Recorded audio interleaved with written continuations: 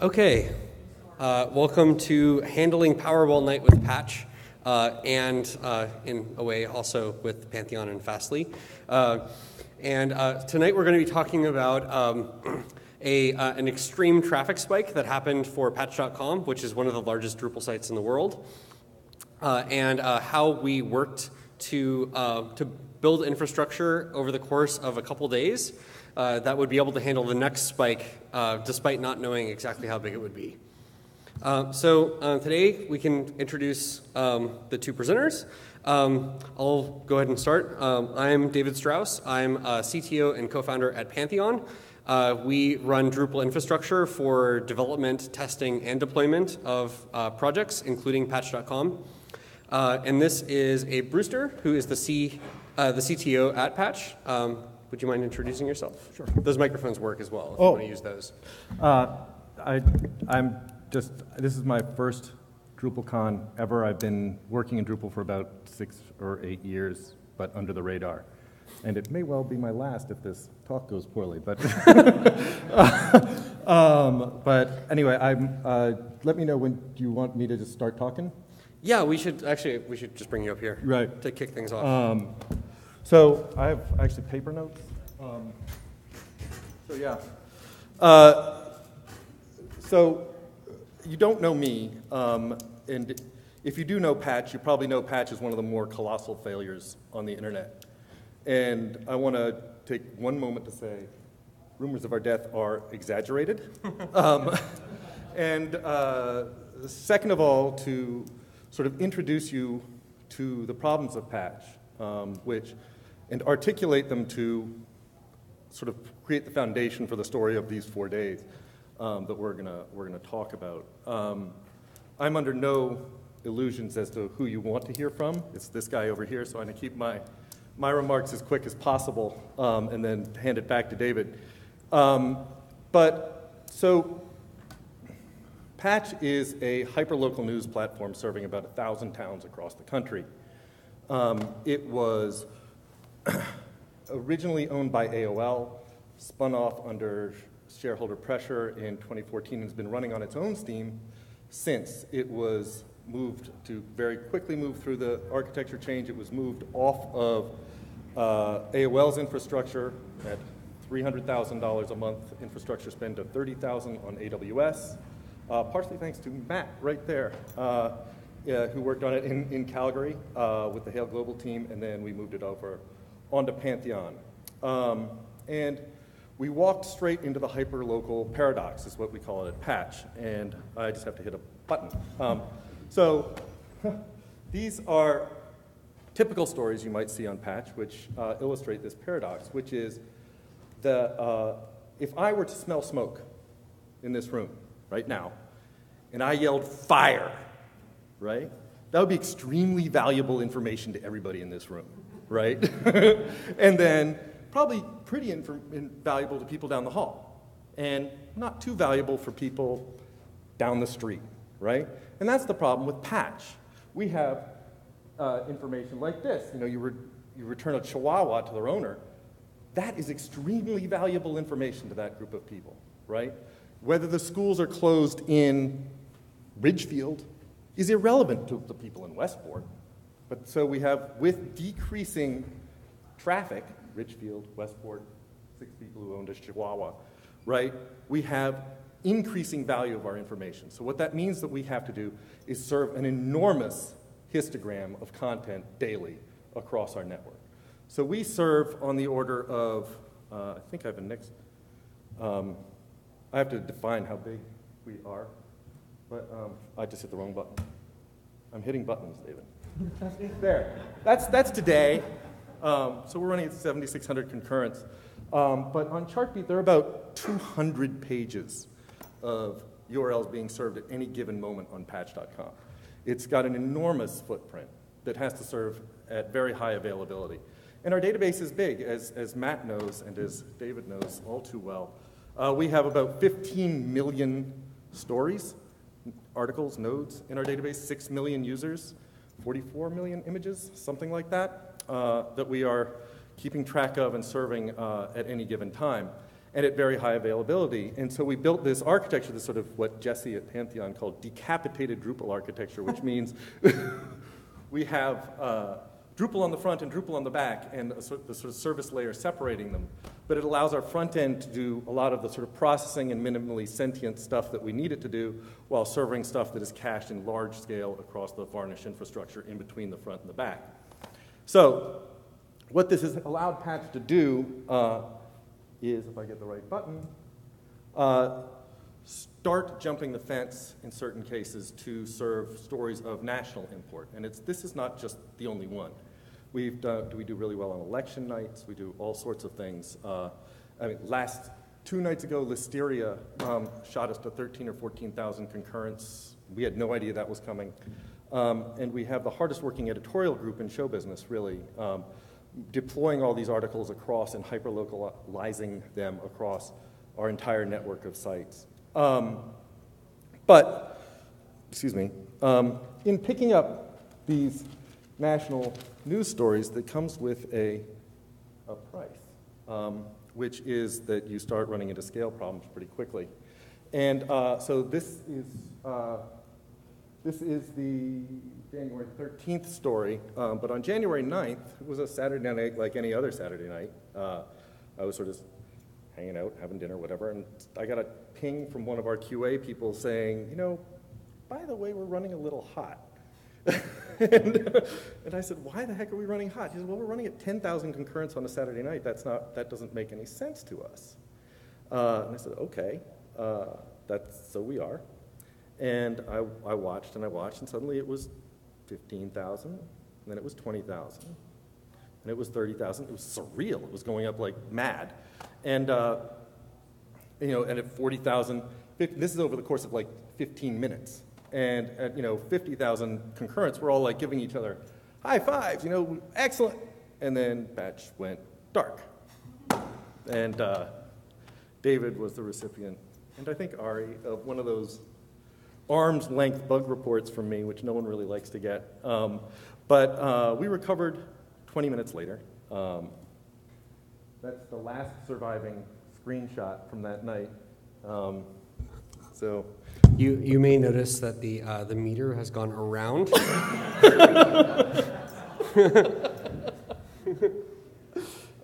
Which was, yeah, we didn't know. There were certain points in the night actually when chart piece going like this, and all of a sudden it just dropped. Yes, thank you. What?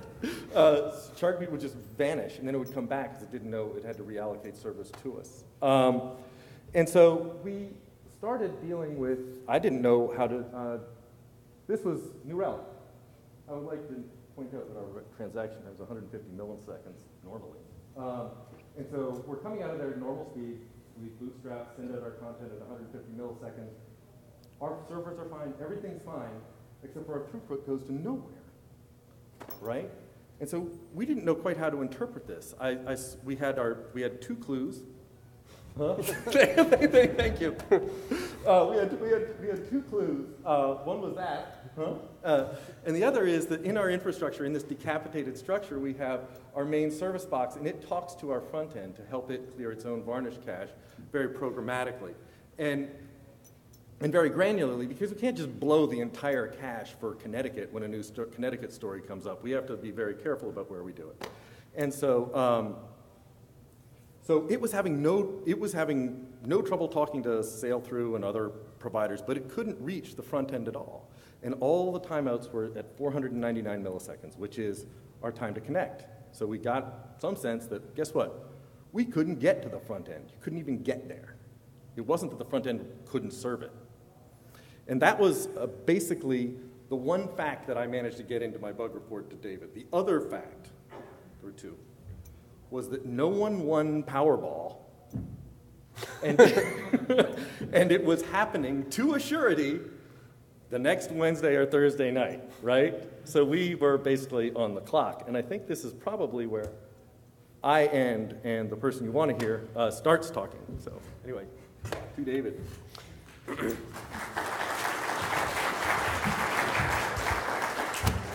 So when you build out a site, You typically start by having a basic architecture where you have browsers connecting to the application server, and then when you're ready to scale out for bigger amounts of traffic, you add in a load balancer that then balances your requests between multiple application servers, multiple backends.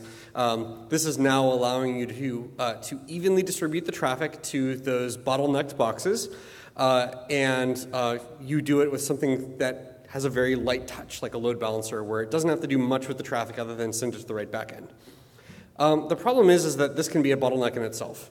And if you're processing enough traffic, like a national news story, adding a load balancer isn't enough to actually scale your traffic up for that sort of environment. And indeed, when we started looking at the actual logs of where things had actually peaked out, it wasn't the application servers that had gotten, that were falling over.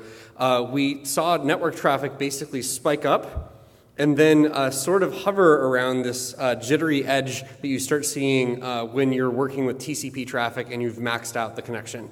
And even if you have a gigabit or 2 gigabit connections for stuff, eventually it maxes out. And that's sort of the story of that night, that once you start having that kind of national news story, you really can max out that sort of connection, and then a load balancer is not enough. This is what happened as we were working on that. Abe already told you about the downtime once they reached about 50,000 concurrents, which is about about 5 times a sort of baseline traffic that would be typically expected to reach. And then around Sunday is when he filed the report with us. And when he says arm's length, he doesn't mean like a separation. He means like the text was that long. And then once we actually got back to the office, I don't know if it was a holiday Monday or whatever reason, but we started really diving into the technical issue on Tuesday, finding out that it was a load balancer bottleneck, and looking at our options. And then we knew that we actually had to implement something by Wednesday because Thursday was the next Powerball drawing. And also, I want to emphasize here that we had an unknown expected number of concurrents because just because the infrastructure died at 50,000 doesn't mean that you actually can say, well, if I do double that, it's going to be fine. Eventually, you have to take paths to even more scale, web scale. I don't know, how many people have seen this cartoon? Okay, great.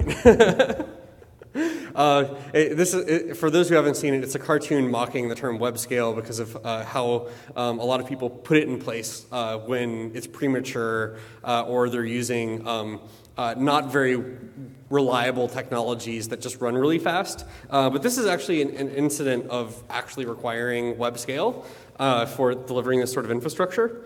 And we went through a bunch of options internally at Pantheon.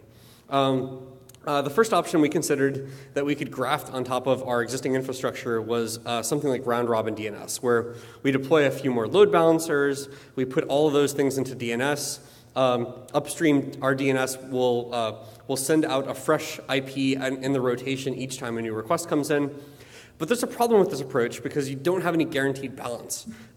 Even if you have all those IPs rotating, a service provider like Comcast could very well get one result from you, cache it, and not necessarily follow the same structure for rotating it, causing everyone from a major ISP or origin to be accessing the same load balancer all at the same time. And given that it's often DNS caching is often provider by provider, that lumping can be really, really ununiform. So we decided against hacking this approach into place. It's not an approach that we even really support on the platform anyway. We would have had to kind of go on the side to implement it. The next option would be try to pick up the red phone to our service provider and say, let's buy a gigantic load balancer. Like, do you have any 10 gigabit F5s lying around? And the answer is usually no, by the way, because 10 gigabit F5s start at $30,000 a piece, and if you want to implement them redundantly, you need at least 2. So they don't typically just sit on the shelves too much, and often, red phone notwithstanding, they often take weeks to deploy. If you wanted to call up a service provider, have them put together a proposal, and then you end up with it in a rack of hardware. And then there's the whole time for configuring it, and questions about how well it'll handle other load profiles like HTTPS termination. And ultimately, it still concentrates the traffic all into one data center, which has its own kind of issues with being able to scale out the traffic and performance. The third option we looked at was skipping the load balancer and going right to Pantheon's edge. Because we deploy Varnish nodes on Pantheon, where on the Pantheon edge, for every site, it comes with a set of 3 nodes that both handle Varnish and then route back to backend containers. And then what we do is, unless someone's implemented HTTPS, we typically send the traffic directly there. Each of those boxes has a multi-gigabit capacity, but at the same time, it could be lumpy with the distribution. And ultimately, this wasn't going to get us through more than just Powerball night, because while patch.com currently is HTTP-based, they've been deploying more HTTPS things, and eventually will need to go more and more HTTPS. So a solution here that doesn't actually account for the next few months of roadmap and can only be used in this sort of emergency circumstance is not a very appealing option. And it would have even been a regression for even that night, because even today, patch.com can be accessed over HTTPS. It just redirects you. And we wouldn't have been able to even handle the redirects with this sort of use case. So we sort of ruled that out too.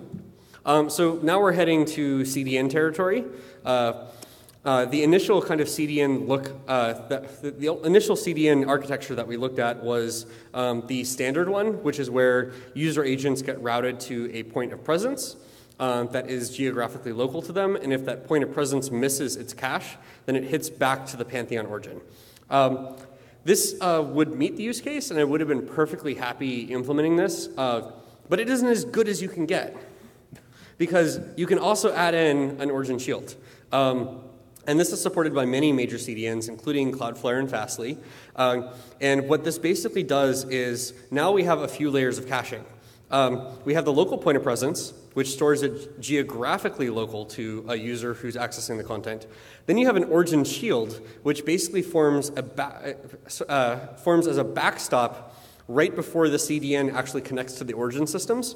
And what this does is it aggregates all the misses from all the different points of presence around the world into this origin shield. And then if the origin shield has it according to the rules of the CDN, that means that it doesn't have to reach the origin at all.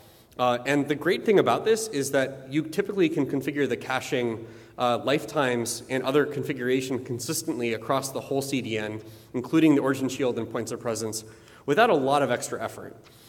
So you almost get this additional cache hit for free.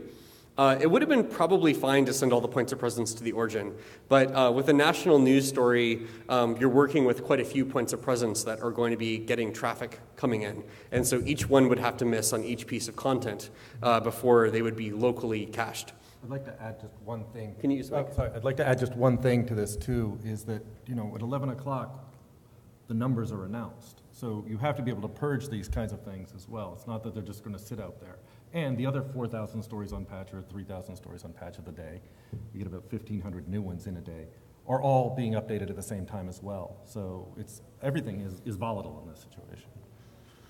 Yeah, and so we needed to accommodate that particular thing into the architecture as well. So we went into sort of looking at CDN selection and our priorities for this sort of implementation. Now, if you have much more lead time, your priorities might be a little different. But in our case, we needed to find a CDN that's ready to handle top 100 levels of traffic. There are some really interesting CDNs out there that are kind of newer on the scene, like Key CDN, that have a nice feature set, but I don't know if I would want to throw a top 100 website at them overnight. They probably wouldn't be, that would probably blow their capacity planning. We needed Drupal compatibility in the sense that we needed to be able to specify the rules that Drupal needs to operate properly across the CDN. And we needed to be able to do this in a reasonable amount of time. And this, and I say reasonable amount of time because when you work with a provider like, say, Akamai, which has a very fast CDN and great coverage, their rule sets basically require that you work through them to implement updated rules. And that makes it very hard to implement something like Drupal that has complicated cache management rules because the round trip through their sort of professional services team to implementing rules and then refining the rules means the minimum implementation for that sort of thing would be weeks. And we didn't have weeks. We needed to have HTTPS support all the way for running on the Apex domain. And Apex domains means something like example.com. Whereas a third-level domain would be www.example.com. And some CDNs only offer HTTPS for the third-level domains because you can do things with CNAMEs with them. And then different CDNs have different approaches for supporting the Apex domain. And because patch.com literally runs as patch.com, not www.patch.com, this was something that we wanted to have going forward so that we could not only select a CDN for the next couple weeks, but ideally for the next few years. The 24-hour turnaround is a big deal. So I mentioned a bit on that, how that impacts things like Drupal compatibility or capacity planning. But we didn't want to be the biggest customer of the CDN we were taking on. We wanted to be another customer. We also wanted to have an eye toward the future for cache tagging and invalidation. How many of you are building sites on Drupal 8 at this point? That's like 20%. That'll continue to grow. But Drupal 8 can now tag content where rather than invalidating by URL patterns, you can send surrogate keys down to your edge cache. And then generally an edge cache supports the ability to invoke clearing a specific key. And what that means is that every time, say, a node appears as the node view or in a block on a page or on a listing on a page, you can do something like tag it with that node ID. And then whenever you update the node, you can invalidate every page that has anything that was derived from that node. And it allows very precise cache invalidation. And it doesn't mean you put one tag on a page. If you include 5 nodes on a page, you would put 5 tags on the page, so that if any of those nodes are invalidated, you can invalidate the edge content. And also we wanted, as additional insurance, in terms of, I've talked about security from defense in depth, and I think that there's such a thing from a reliability perspective of engineering in depth. And what that means is don't just have a plan A for your engineering in terms of your customer experience, have a plan B as well. And so on CDNs, including Fastly and Cloudflare, they have options for fallback to their stale or cached content if the origin or backbone is non-responsive. And what that means is that you can retain a copy of it on the CDN for a considerably longer amount of time than you would have it served normally. And then rather than giving your users an error or a blank page or something worse, you end up serving them, at worst, stale content. And that's a much, much better thing for your traffic, ad revenue, and brand. So what we ended up doing was kind of a sort of clever approach to minimize the amount of integration we would have to do deeply with the CDN initially. So what we did is rather than try and move all kind of cache and validation logic today to the CDN, or by today I mean when we were implementing this in this short period of time, what we did is we kept the long TTLs and invalidation on Pantheon's edge with its varnish cluster. And then what we did on Fastly is we implemented a 15-second TTL for the content, but we told it to retain it for a full day, just in case. So what this meant is that if we invalidated something at Pantheon's edge, then it would be fresh to CDN users within 15 seconds. And that was a small enough window of time that even updating things like a Powerball results story, we're not going to be that dramatically affected. And then the one-day retention meant that even if there were, say, an hour or two of inability to access the origin or a backbone connection, it would be able to use its extra copy of the content and then serve that up so that the users would still see something. Fortunately, we didn't have to fall back on that, but it's nice to have that there. How do you move to a CDN, especially when you have a really limited amount of time? So in our case, one of the first things I did is worked to get the CDN to terminate HTTPS because we wanted to make sure we could handle the redirect and would be ready for that future traffic later. It tends to be kind of hard to throw HTTPS into the mix if you don't account for it a little early in the process, because sometimes you end up with aliased pages for the HTTP versus HTTPS versions, and it's really just better to get the handling in there, even if the only purpose of that handling is to redirect to the non-encrypted copy. The reverse is true if you go HTTPS only. It makes sense to handle both cases and make sure the right things are in place early.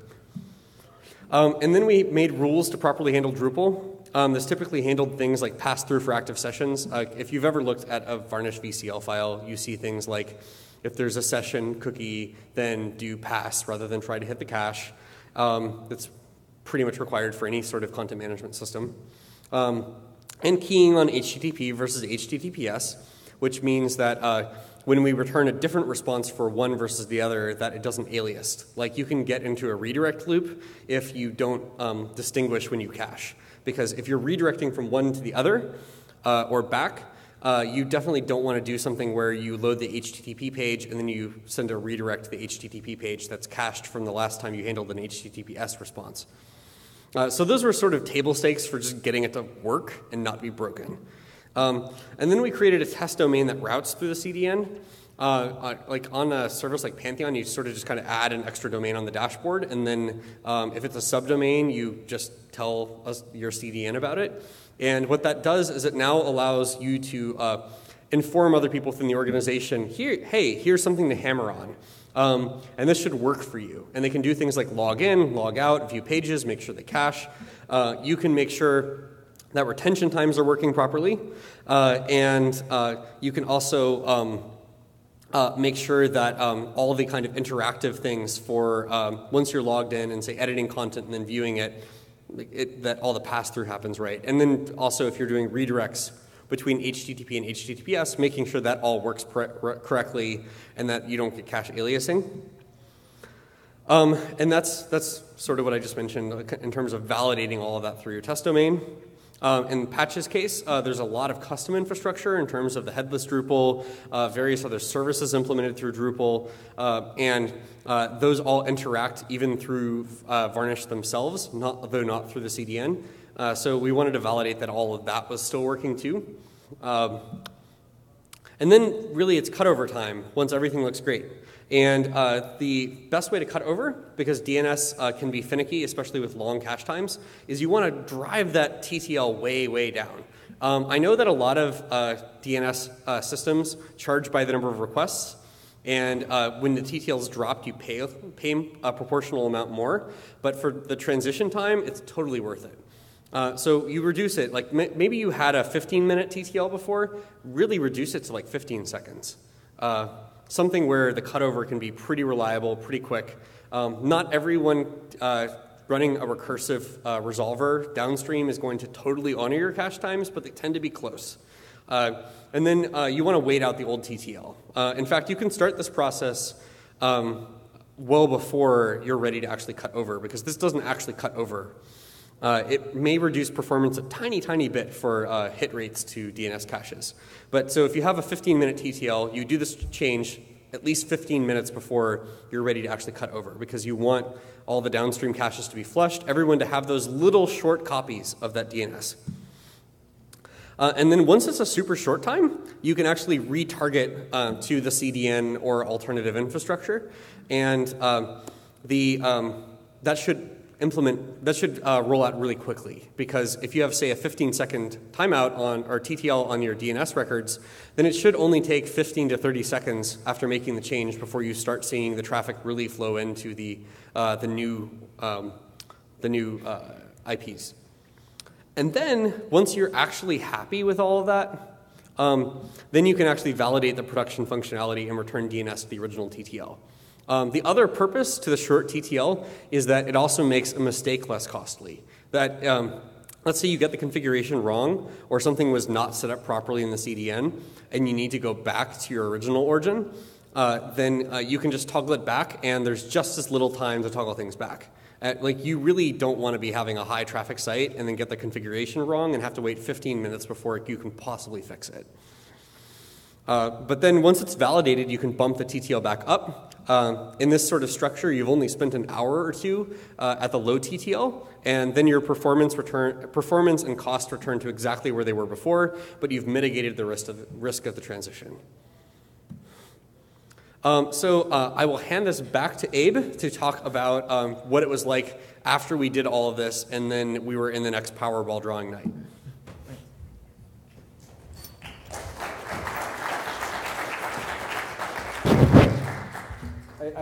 I'd be remiss not to thank again the Pantheon crew for everything they did on those 2 days. I mean, my bug reports notwithstanding, we all put in some long hours those days to get this right.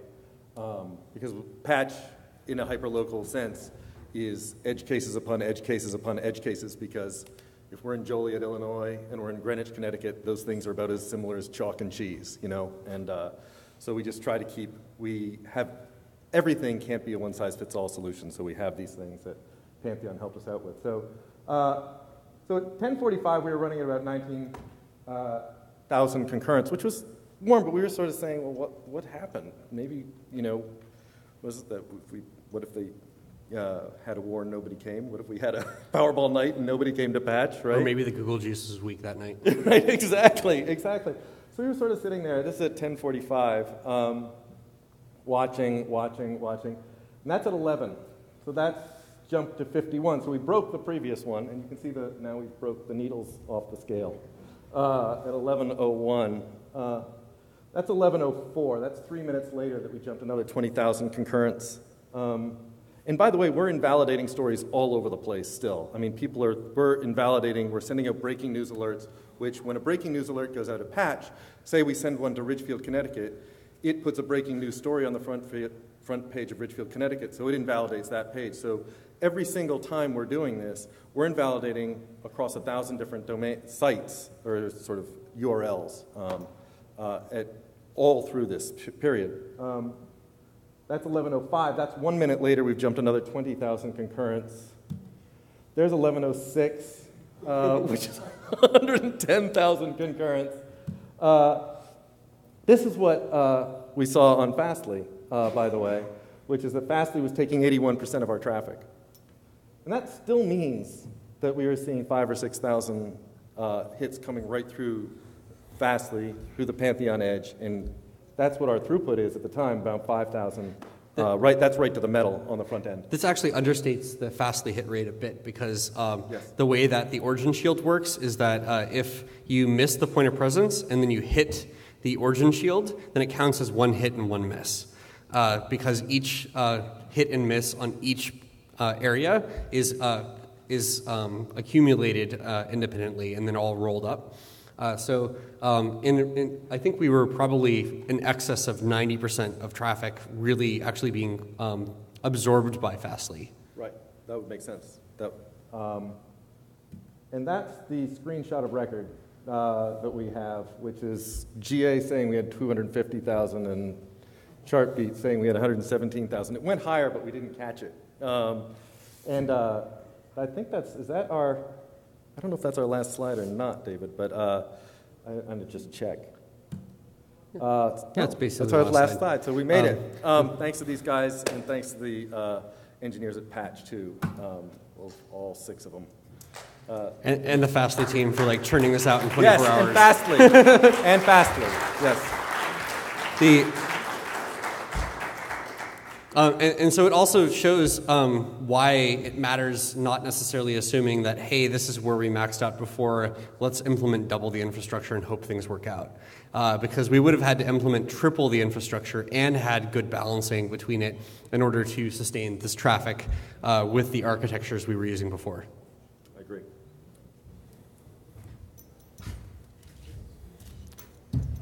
So. Yeah, we can open it for questions. Yeah, questions, and there may be one more slide there. It's just the this one. So yeah, Brought questions, please. Yeah, so this is for Patch. How did you guys get ranked #1? Was that just happenstance? Google blesses you, and what it giveth, it taketh away. And for some reason, one of the nice things is that patch is local. We are hyper-local in 1,000 towns across the country, and when the winner's in a patch town, we're going to have the story probably first anyway, and Google's going to privilege that story over a lot of these things. We do have a pretty decent SEO on the site. We are still doing spectacular numbers of things wrong, and which gives us a lot of room to improve. But we get blessed here and there. We've got blessed on a couple of the primaries, and you just never know why it happens sometimes. But a lot of it has to do with being out of the gate early with a story that's a good story. And one of the nice things about patch stories is that they are generally, if they're really a local story, they're really a good story. And they're unique. So that gives us the edge there. All right, thanks. Sure. This question is for Pantheon. First, that's an impressive piece of engineering in an incredibly short time frame. My site is slightly different in that I don't know when that massive traffic spike is coming. What would you do differently, or would the same applications, architecture still work? Well, if you're worried about the traffic spike, then you need to be thinking about exactly how far up that could go. Part of what we do at Pantheon is by putting a cluster of varnish boxes in front of every single site, we can actually handle like top 100 site style traffic on a typical day without any issues. And top 100 style site traffic on a typical day is an enormous amount of traffic for a normal site.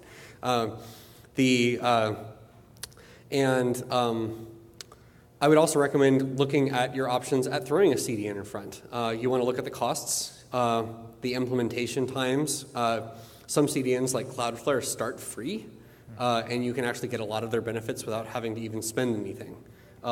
Fastly starts at paid rates, but offers some more customization of the caching layer.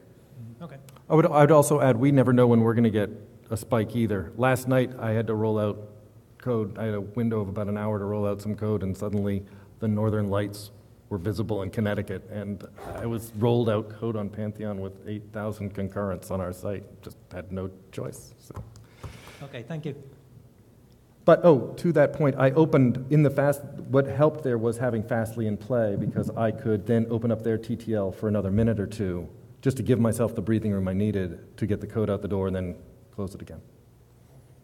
Yeah, I think that's sort of the other benefits that CDNs will give you are like if you've got 500s on your site that'll be serving traffic, you could pull that traffic, so you're not serving those 500s. But another thing I want to mention really quick was we saw at Sony where we had a lot of hyperlocal, sort of hyperlocal on the global stage, was that these CDNs really helped serve traffic much faster because they're pulling from Germany or Austria or Japan. We saw a big boost, actually, even in organic search, because our site was delivering a lot faster just by having content coming from closer points of presence. And that you can use, there's some VPNs out there that you can sort of subscribe to, and you can proxy your traffic through to these other, whether it's around the country, to sort of test these things out before you go live with them too. Hi, I think on one of the slides you said you have a very long TTL at origin. Swear to God. It's not that long. Okay, so 5 minutes. 5 minutes. Okay, and then you said you're invalidating all the time.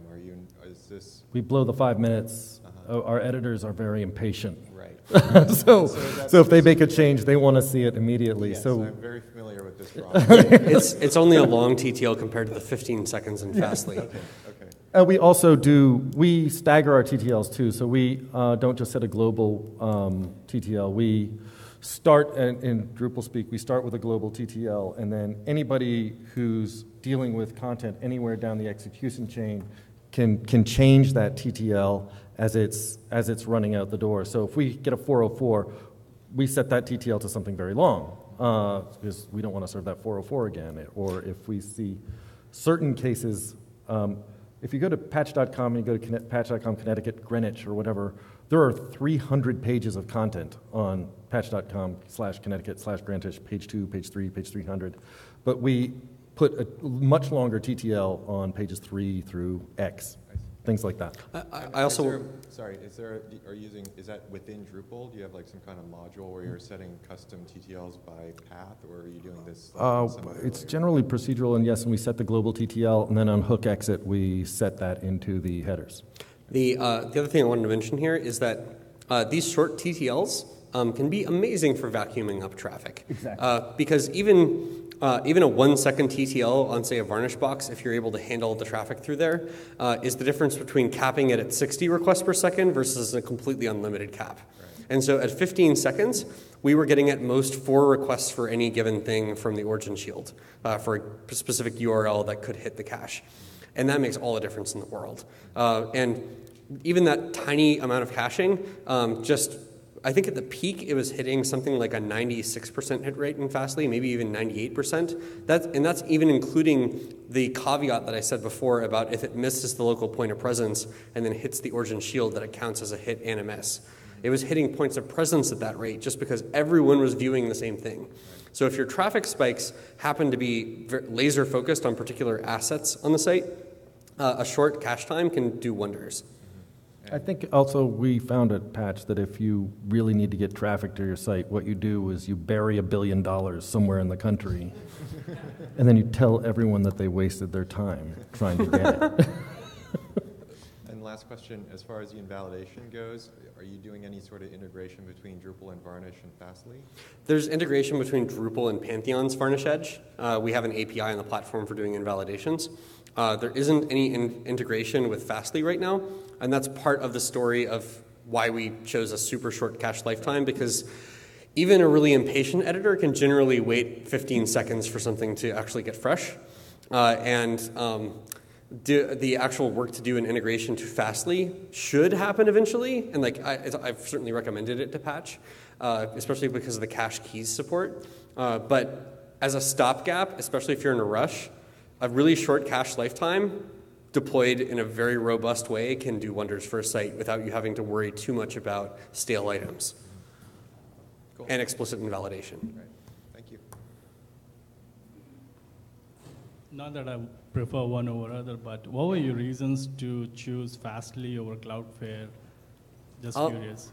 Well, there was definitely a difference between how it could handle the case of any issue connecting to origin over a backbone, because when Fastly goes into grace mode, it's very transparent to end users, even though it shows up in the aggregate results in Fastly's dashboard and logs. So we can know it's happening even if site visitors don't, which is really nice from a brand perspective. Cloudflare can keep the site online, but they put branding on the page that says that basically Cloudflare is keeping the site online, which was a little less desirable.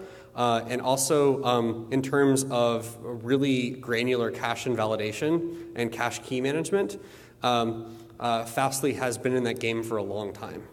There are some newer cache invalidation features on Cloudflare that have launched, I think, in the last 6 months. We actually have a Cloudflare person here in the audience. But the, okay, and ex-Pantheor too.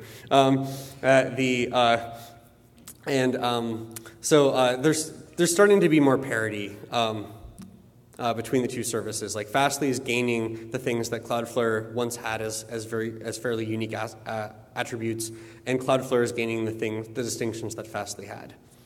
Sometimes it comes down to exactly how much granularity you need, because you certainly can't inject VCL into Cloudflare. Second question. We're currently using Akamai. Can we achieve the same results with the low TTL on Akamai that you got from, say, Fastly? I mean, you can. There's nothing you really can't do with Akamai if you throw enough money and time at them. Okay. Thank you. But the one thing that I would caution is that I see some people aspirationally use Akamai when they're sort of a middle-tier customer, and you just get the drudges of the resources from Akamai. Like, you will work with their worst engineers and their worst implementation people.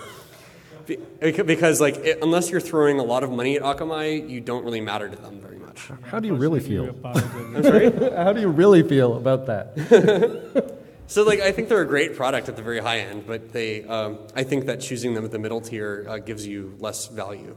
Yeah, unfortunately, we are a video shop, so that web bucket is a very small portion of the whole contract. So, yeah. Okay, but thank you. So assuming the Fastly integration and Drupal work together, is there any reason to keep the varnish at the infrastructure end?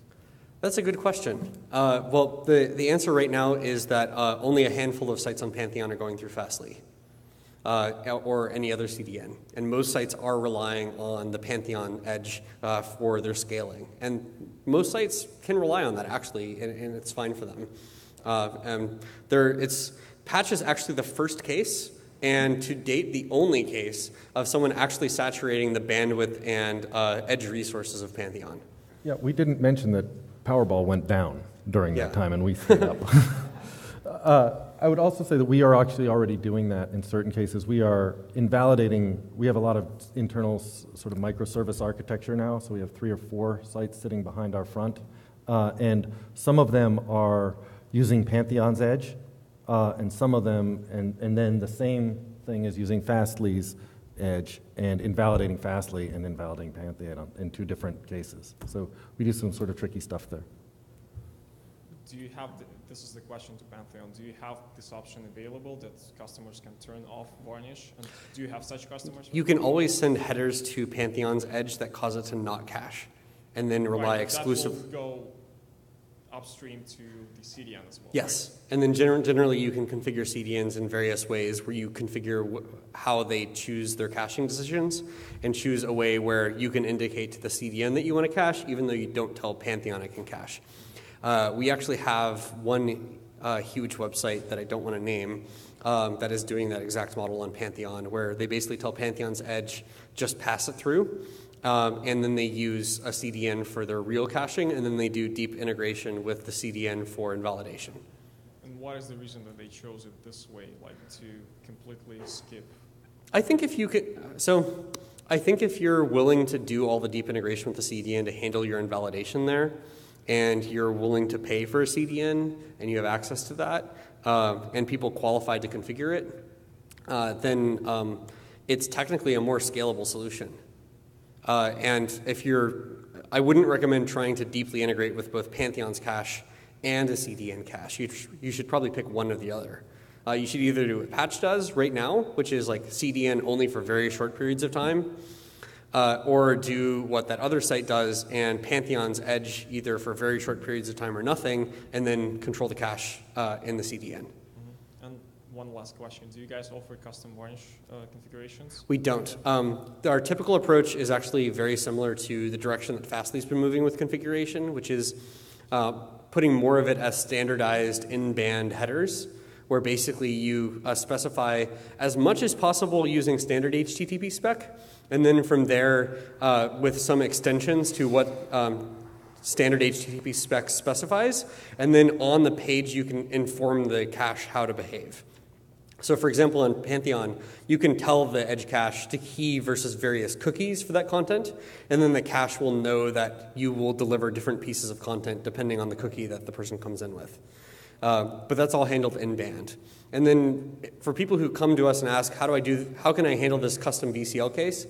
We sort of roll back and say, well, what are you trying to actually accomplish in terms of your caching strategy? And we will see if we can map that to what we have already. And if not, we will consider, is there a way we could allow customers to configure this in band to satisfy this use case without introducing custom VCL? Then again, if you need custom VCL, that's something that Fastly provides. So that would be the other kind of extended advice we would have is you can always disable any caching of at Pantheon's edge and then implement something like Fastly and then throw whatever VCL you want in. I would add to that too that this is a good example of what you talked about with the engineering in depth too, because even if you put a 5-second TTL on Pantheon's edge, you'd have a fallback if something went askew on the outside end. So I might have missed part of this, but so you were talking about how it might take a long time to like get your configuration up to the CDN to allow a certain path to be uncached or like to configure SSL if you're going through something like Akamai. How are you able to do this in 2 days if that's the case? So you could do it self-service with Cloudflare in 2 days. And then with Fastly, you basically just email or call them and say, I have to turn this out really quickly. and they have people ready to do things like deploying certificates and readying their infrastructure. Okay. And then how would this solution change if you were dealing with something like e-commerce where the content's always being updated, or you're dealing with checkout processes on like Black Friday? Well, for most e-commerce sites with a checkout process, it's very, I'll hit one unique thing for e-commerce in a moment, but mostly it's the same as the logged in user case, where you still want to be caching all of the static assets like JavaScript, CSS, images, etc., and then only generating the actual page content on demand. The Drupal 8.1 has introduced some things like BigPipe that allow you to progressively render and deliver the page to the browser to speed up rendering for authenticated user cases, which would be relevant to that.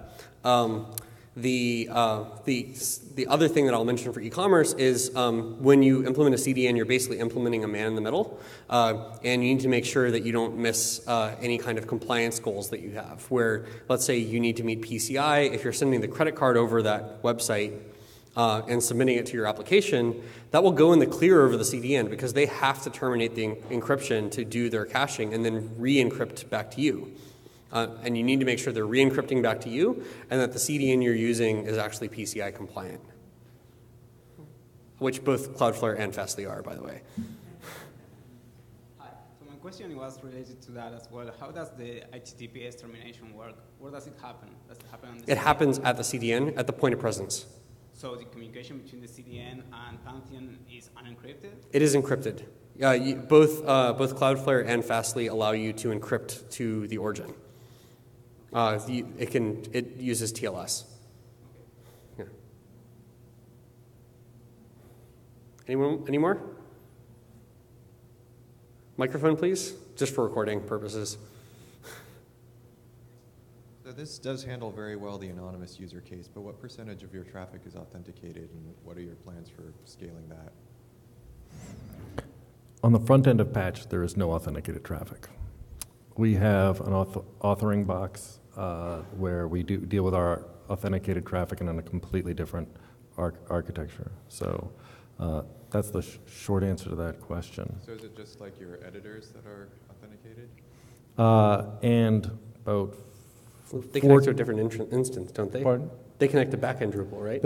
Yes, they connect to the backend services box, never through the front. And there are about 40,000 active users currently authoring stuff, 400,000 that we consider unsuspicious out of our 6 million total user objects. The one thing I'll also say is even in cases that might seem to require authenticated users, you can certainly play games where, as far as Drupal and the CDN are concerned, it's anonymous. Like, if you just want to offer commenting on your website and you implement something like Facebook comments, Disqus, or something similar, that doesn't require them to be authenticated to Drupal. And so you can still hit all these edges while still providing some community interaction. Thank you. Okay, I think we'll wrap it up. Thanks for coming. Just the last question. Would it be possible in an architecture like this? So this authenticated user cache case is driving me to this question. Would it be possible to configure a wait through the CDN and the Pantheon edge to another caching instance, like, for example, Alf cache or something like that for authenticated users? Sorry? What caching? Auth cache. Alt cache or auth cache. Yeah. That gets into some pretty complicated use cases, and you can do things with Varnish like edge side includes, where you can integrate some cached pieces of content into an overall uncached page. I haven't worked with auth cache in a while, and I'll say why, because I haven't found that many cases where it's really solved the problem, and it definitely complicates the architecture of the site. No question if it's complicated or not, but just if it's possible to configure a real separate way to cache authenticated traffic, separated from the unauthenticated. I mean, like, you can set cache rules to cache whatever you want, okay. But like authenticated traffic would be distinguished by at least the session. And there's often not a lot of benefit in caching that is keyed by the session because you typically get low cache hit rates. Yeah. Okay, thank you.